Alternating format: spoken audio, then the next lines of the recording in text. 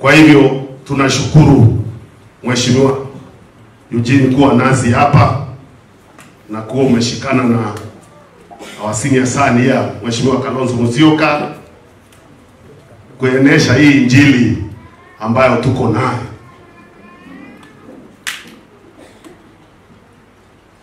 Sijui niseme nini, lakini it has been a long journey for you.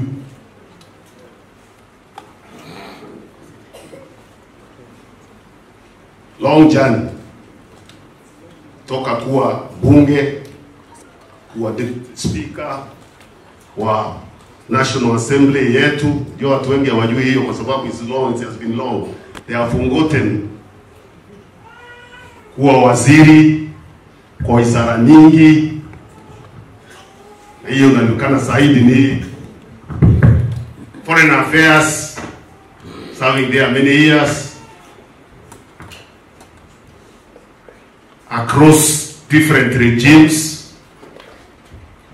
kutoka hata wakati wa Moi, Kibaki, kwenda mbele. You are a seasoned politician, seasoned diplomat, thoroughly experienced. You know, people forget you are also already a vice president. So it's not like tunasema unaweza kuwa president. You are already a vice. Sasa ukiwa vice, sinika step kamoja kamebaki. Just a small step to. Just one step imebaki tu. Ingia hapo, si ndio?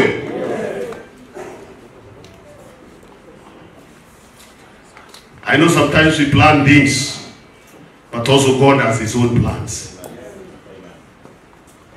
You want to reach there, you are a human being, you are planned.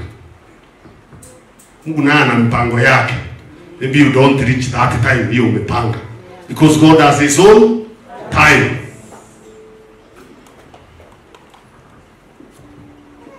I think the other quality of Mheshimiwa Kalonzo is being reliable. Being reliable. Sindio? He has consistently supported other people, even though he has ambition. Is that a bad thing? That's a sign of humility. Also a sign of teamwork. I think we will win as Azimio if we keep together as team. Tukue team. Tusipeleke ambition zetu mbele zaidi tuweze kushindwa kufika kule tunataka kufika. Hiyo ndio lesson tumesoma leo na ndio tumejua teamwork. Kwa hivyo wale wanataka kuweka divide sisi kama Azimio waache hiyo agenda. Na mimi naambia watu wa media muache hiyo. Azimio sio imefanyika hivi, hawa wameenda na hakuna kitu kama hiyo. Kule mlikuwa jana, hata kama sikufika nilikuwa nanyi, niliona timu yote ikiwa hapo na ikiongea kwa lugha moja, si ndio? Kwa hivyo Azimio iko imara, iko united. That team is what will deliver. Because it will be teamwork. Mimi niko nyumbani, sitaki kusema mengi sana. Nilikuwa muda pia huko hapa, nilikuwa tu nikaribishe wageni hapa, na pia niongeze ile chairman amesema Julai 7. Si ndio? 7. Mimi sitaki kusikia hiyo.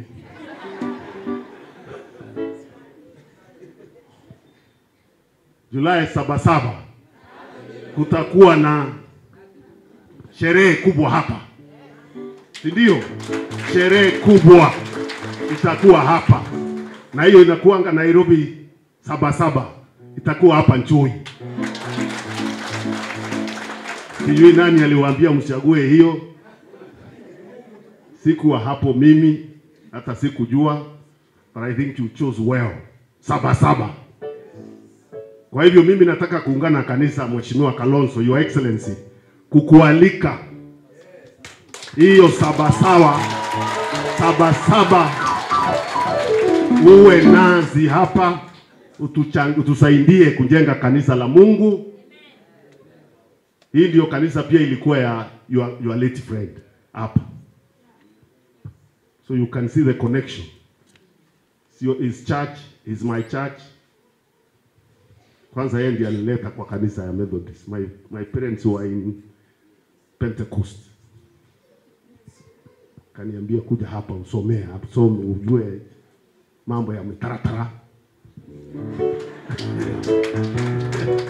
Nikaingia. Kanisa ya Methodist ndio hii. Kwa hivyo Sabasaba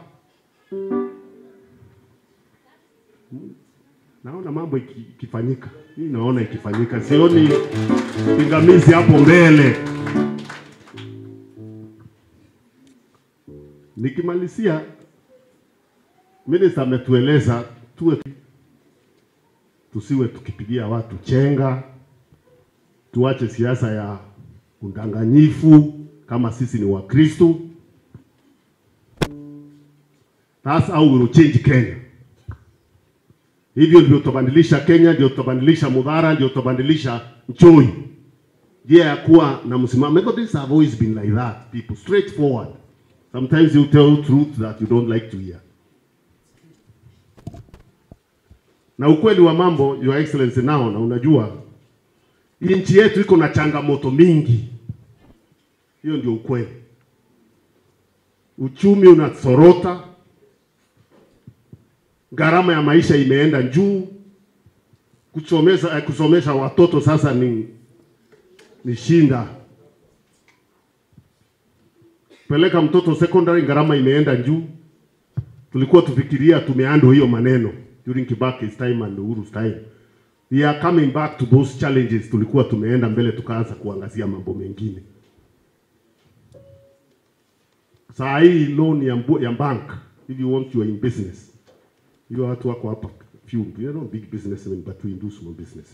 Interest rate imeenda 24%. Sasa 24%. Hiyo ni biashara gani utafanya ulipe?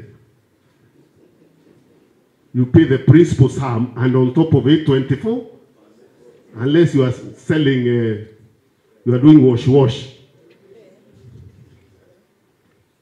Equal economy are wash. Those who are driving are those who are in wash business.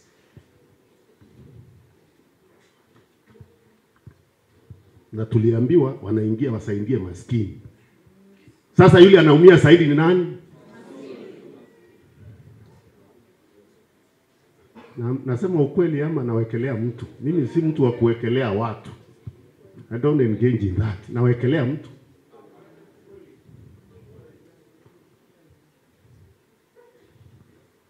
Tunataka hiyo itatuliwe. Na wale wataweza hiyo, mimi naona tu ni Azimio. Timu ya Azimio ambayo iko hapa leo kiongozwa na Mheshimiwa Kalonzo Musyoka. Mipango iko, thinking is there, watu ambao wana utaalamu huo huko. Lakini wale wako saa hii, clearly you can see agenda yao kuongeza mifuko yao. Uporaji ndio wameweka mbele zaidi. Ubinafsi ndio wameweka mbele zaidi. Tunatafuta sasa tupate servant leadership. Servant and real servant leadership. Ile ya mdomo.